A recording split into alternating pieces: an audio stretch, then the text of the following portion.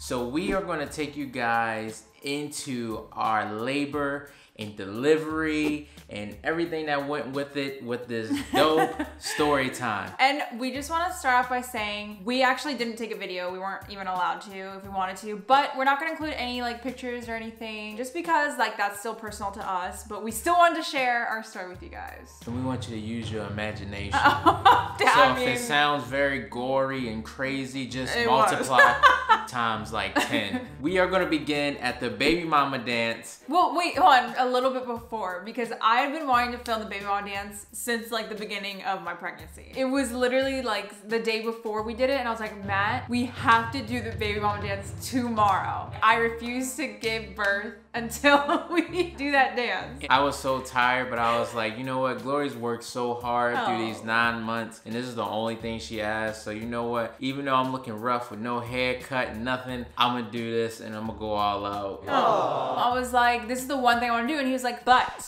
if you feel any contractions, we are stopping. And I was like, okay. If you watch the baby mama dance, you'll see right after it was done, she went into labor. Well, 2 hours after, I was like, I think I had a contraction. We called your mom and everything. Yes. So I called my mom and I'm like, hey mom, like I think Glory's having the contractions. We just gonna time it. And my mom, she freaks out about everything when she's excited.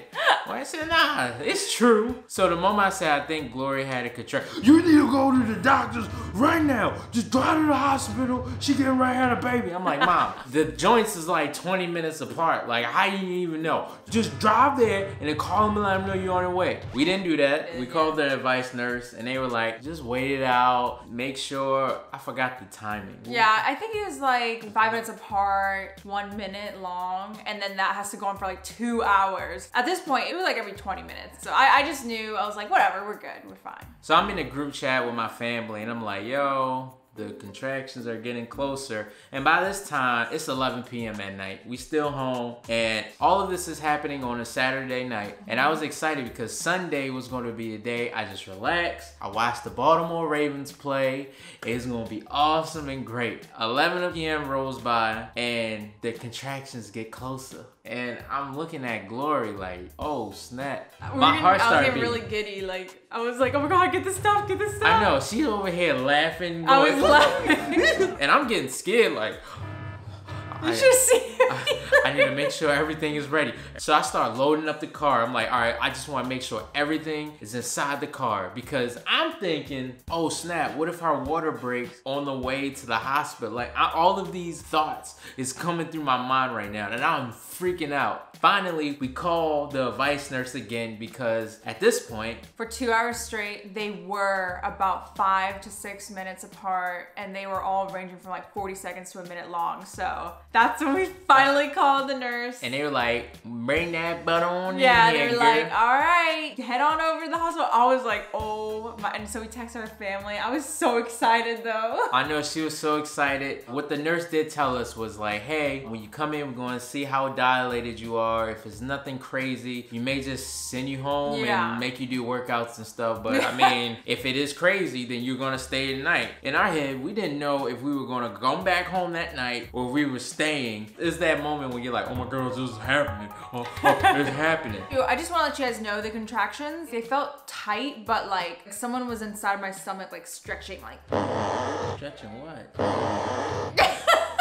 What was that? Like, I don't know, it just felt kind of like really uncomfortable. So we get to the hospital. It's just us there. It was completely literally nobody was there. It's around 1 o'clock in the morning. They get us checked in. They're like, hey, we're gonna bring Glory to the room. And Glory's like, oh, can my husband bring all the bags? And they're like, yeah, he can bring all the bags. Let me tell you what Glory did. I overpacked. You would have thought we was moving to a different country, man. I didn't even touch the hospital bag once, literally. If I made a video on like what I actually use in my hospital bag, there'd be nothing. I literally used nothing. But she had about 8 bags, yo. Literally. Imagine me with 2 roll-ons. You got bags stacked on top. The roll-ons? Yeah, the roll-on. That's what I'm calling the suitcases. Anyway, so we got into this room. It wasn't the official room because like he said, they didn't know if they were gonna send us back home or not. And at this point, my contractions were getting worse. And I was attached to something where you can actually see when a contraction was gonna happen. The one that we had, and it had a number. So you could see the number just getting bigger. At that time, bigger. the number, like it was around like a 40. And Matt was sitting over there in the corner like the annoying person that he is, saying like, oh, you about to have a contraction. It was fun, like it was crazy. Like you see the little line, and then it would happen, and then I'll see Glory go. I could not talk, like it was starting to hurt. And I remember specifically asking the nurse. So I was like, so when I'm like actually about to have the baby and I'm having contractions, like what number is it gonna get up to? She's like, oh, like right now it's at like 80-ish, like it's gonna get like above 400. Yeah. And I was like, and at that point, I didn't actually know if I wanted an epidural or not because I've never like been pregnant before or had a baby, so I just didn't know. And I was like, all right, I think I'm gonna get an epidural because if this hurts right now at like an 80, I can't even imagine what like a 400 would feel like. So every time Glory would have a contraction, I was like talking to her, and then it was this one contraction where I asked her a question, and she said, Maddie, do not talk to me. Right now I cannot answer you. and at that point, I shut up. I was like, ooh. Yeah, I don't know why you was trying to talk to me while I was having contractions. Because you made it seem like, yo, I got this. Like, it's cool. I was trying so hard to toughen it out. I was like, I'm not gonna be one of those people. And she was handling like a champ. Like, she wasn't going, So I would just see her like. So I'm like, oh, wow. She's really good at breathing, man. The nurse come in and she goes, I'm gonna check to see if you're dilated. So she checked Glory. Glory was like 3 centimeters dilated. So at this point, we were around 2:30. So then the nurse comes back and the nurse says, all right, guys, so you're gonna stay the night tonight and we'll see from there. So we're like, oh, wow, this is exciting. So we asked the nurse, we're like, oh, since we're staying the night, when's the baby coming? Due date's the 22nd. She said, oh, before the sun sets, he'll be here. So get your rest in and then just be prepared for the baby. So we're like, oh my gosh, we're gonna go in, we're gonna take a nap and we're gonna get ready. So we are already prepared our mind to bring the baby in after we didn't take a rest. I watched the Ravens game, after we didn't ate a lunch, laughed and giggled and all of that stuff. So they take us into the delivery room. Yeah, and it was really big and nice. I was excited about that. And like the couch that he got to lay on wasn't that bad, right? Nah, I had myself a little blanket. I had took the time and put my pillow down, puffing it up, make sure it was good. But then that's when your contractions started getting a little worse. They definitely got worse. Like I was not able to like stand still. Like, so I was in the bed at that point and I was like, so remember I said she was 3 centimeters dilated. An hour later, she was 5 centimeters dilated. So she was dilating pretty quick. So she came in, she was like, oh wow, you're 5 centimeters dilated. Wow, you're doing great. So Glory's contractions was getting stronger. So we're like, oh wow. So like, baby ain't coming till that night, so we're gonna get a good rest sleep. if you want an epidural, you have to request it beforehand because it takes a full hour for the whole process. So I was like, okay, I do want the epidural. I'm gonna get it. So like, I think that's when they started the IV fluids and everything. I was out. I know, I was actually really annoyed when you were like sleeping. Because I was like, I'm in pain. I was so annoyed. I can't heal you. I'm not Jesus. Anyways, so I had the IV fluids in me and some time had passed, but I was like, yo, like I need the epidural. So like I called and I was like, hey, I just want to know if I was gonna get my epidural soon or whatever, I don't know. They're like, okay, we'll send a nurse in. And then like 5 minutes later, these two like women walk in. She's like, all right, we're gonna break your water. Like it was so fast. I was like, wait, what? She's like, yep, we're gonna break your water. She put the gloves on and she was just like moving so fast and Matt was in the bathroom. And I was like, wait, can you guys like wait until my husband comes out for you to break my water? I don't know if you remember that. Well, you were in the bathroom. They're like, okay. So like, then when he came out, she was like, all right, we're gonna do it. And like, I watched it all happen. I was like looking at Glory. what was it like for you to see them break my water? Well, I was looking at you in pain, and then I saw them go in, and then it just looked like a water park after that. It just came out like. Did you really see that like that? Yes. All I saw was a bunch of fluid just spurt out, and I was like. And then at that point, I no longer had my wife. Nope, I completely was gone. If you ever seen that movie, The Ring, that is who I was with until she got that epidural. God, let me tell you, if you're gonna get an epidural, make sure you get it before, if you have the option, before they break your water. Remember I said early in the video, Glory did not know what a contraction felt like? Well, after they broke that water, she regretted not knowing what them joints felt like. I was scared for my life. It started off with just the regular like, it hurts, it's not too much I can do. All I could do was go, babe, it's okay. You got this. You're doing great. And it went from to and I'm like, oh my god. I was trying so hard not to make noises and stuff, but like it was literally impossible. After it went from the her body just went into it. I could not. Like I literally felt like fidgety, like. I was looking at the monitor to see when her next reaction was, and then I noticed that the peak was getting higher and higher, and the next peak, it went a little higher, and at this point, her legs and bodies was flailing, and once it went up, she's like, we had, no, I was not. I promise you. I remember I had a beverage on the little table where the patient can eat on, and I had the camera that we're filming on right now on there. She lifted her legs up. She was like, boom, boom. And I was screaming like that. Yeah. I was Are you serious? Screaming like, yes, you were. I remember being so afraid. I didn't grab my wife, but I grabbed the camera and my beverage.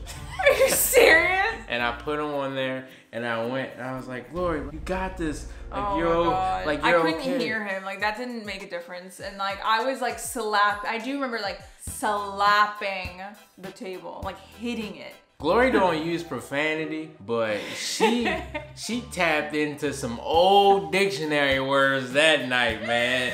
I just remember her looking at me like, you know when you really afraid that you don't care who's around, you just start actively calling out for Jesus for help. Cause I felt helpless that I couldn't help Glory, so I started praying out loud like, Lord Jesus. I was praying. Yes. I wasn't cussing. I was literally asking Jesus to come save me because I had never felt such pain. The level of pain was beyond 10 out of 10. I'm not kidding. I'm not exaggerating. Like, and like, let me tell you why it was so painful. I told Matt, I was like, Matty, it's coming. I have to push. And you were like, oh, like, I remember you kind of freaked out. I was like, I'm pushing right now. Yes, this is 5 in the morning. I ain't even get a chance to sleep. Nothing. I was like, I'm pushing. Yeah. They would tell, she was like, Matty, no, you making it sound way more chill than what you were. At this point, her hair was over her face, so I couldn't even see her facial features. And she was looking at me like, Matty, I have to push right now. Oh. I was like looking for the little call speaker thing. Oh yeah. And I was like, please, somebody come here. She's getting ready to push. So then they came in and they were telling Gloria, it's like, hey, don't push yet because you're gonna rip your cervix and you don't want to do that. And Gloria's like, I can't do that right now. Daddy, I didn't sound like that. Yes, you did. And they were looking at the bag and they were like, this bag has to be empty. And that bag was halfway. And I'm like, really? The bag was halfway. And yeah, like I was waiting for my epidural. Like I just wanted the epidural so bad. Like, oh my gosh. The feeling of when you're about to get a contraction, I felt the urge to push. Like my body was telling me to push. So when the nurses were saying, don't push, like breathe. Like I was so annoyed when I heard them say breathe. I literally felt like I had to push, and the fact that I couldn't is what hurt so bad. It was so painful. All I could do at that moment was just hold Glory's hand. And I'm gonna be honest, like I felt defeated. You know what I'm saying? I felt like I wasn't doing a great job, even though there was nothing I could do in that situation. Like I felt like I wasn't lifting her up and like making it like, oh, you got this, girl, go. All I could do at that moment was just hold her hand just to let her know I was with her. And when I held her hand, this woman had the nerve to try to bite my fingers off, man. I wanted to, but I didn't. I literally was like... She was this close. I was looking at her. I was really close, but I didn't. And I have some skinny fingers. I have skinny, long fingers. So you ever have somebody that just grab your hand and just like rotate your knuckles? I don't know who this woman I was in there with, but it wasn't my wife. I felt like she got 10 times stronger and 10 times scarier. She grabbed my hands and she was curling my knuckles, and then she was like, I was so afraid. Like, I just wanted to bite his fingers off so bad. I was quiet the whole time. I didn't want to say the wrong thing. I even think I stopped breathing at one point because I was like, man, if Glory hears me breathe, yo, I feel like she's I'll gonna probably slap him. Yeah. No, but honestly though, how you gonna be that no. Slap him and then no, go. I'm about to say something nice. You were actually really good. Like, I have no complaints about how Matt was. He wasn't overbearing. He wasn't annoying. He was just like encouraging me, and he only said what the nurses said. Like, he just repeated what they said, because I feel like if he said anything else, like, he would have, I don't know, I feel like you would have been in the wrong. So, like, he's only saying, like, don't push and, like, breathe. I will say, like, watching Glory go through those contractions and the amount of strength, like, I was looking at my wife through new lens. Like, I was watching her transition into motherhood, and that just say transition into like a monster. Oh yeah, no, but like while you were the ring woman, like I was watching you like turn into like the mom. Like at that point, you was just my wife, but now like mother of my child. Yeah. So like just watching like that strength, it was like a different layer of love that I didn't know that I had. Oh, Lenny, that's so sweet. Are you crying? No. Trying to get them tears for the views. But I was like watching all that happen, and I was like, I don't want to say in love, but I was really like in love, and I was like really loving my wife, and like even when I was like literally about to bite your fingers off. I mean, at that moment, like I wasn't thinking that. I was scared, but I was just like, wow, like this is so beautiful and amazing. Aww. I was saying that in my head. I would never tell you that while you going. I know. Finally, Glory's epidural came in. Legally, he's like, legally, I gotta read you all of this stuff before I give you the epidural. And I'm looking at the chart go up, and Glory's like, ah! He's on the side like, okay, so just to let you know, the epidural is da da da da da da da da. And on the other side, Glory's going. And I think at one point he asked, like, is that good? Like, do you hear? I didn't say anything. I was just so pissed. I was like, just give me this. Yeah, he was like, okay, now that I read everything, does everything sound clear? Everything is good? No! And I'm just like, bro, like, give this girl her shot already.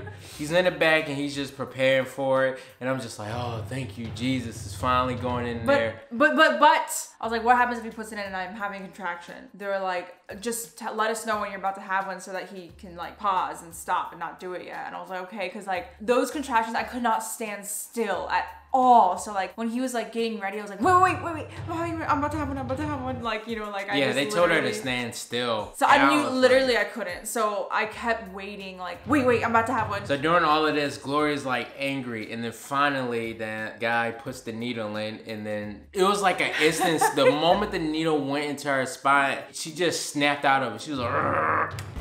And then I just watch her body jolt like this, and then she puts her head up with her hair over her face, and she's like, ugh, that felt good. And I was like, they just put a needle in your spine. Literally though, like I got a lot of questions on my Instagram, like, did the epidural shot hurt? And I was like, I know that some women say that it really hurts. And in my experience, that epidural did not hurt a bit. In fact, it felt good because it was like a relieving, like pinching feeling pain. And then I got my wife back.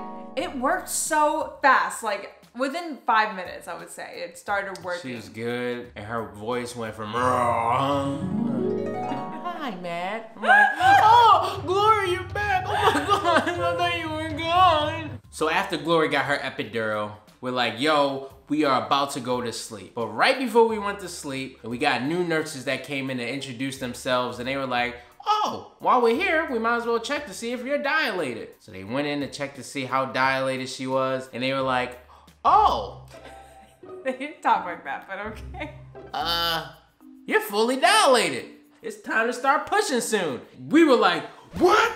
The baby's coming out? I thought he was coming at nighttime. Yeah, we thought he was coming like right before like the sun set, which is what we were told. And what happens next is crazy, but you gotta wait till the next video to figure out what happened next, because this video is already long. So can't wait to see you guys next week to finish this story of the labor and delivery from Slice and Rice. And as always, I got the slice. I got the rice.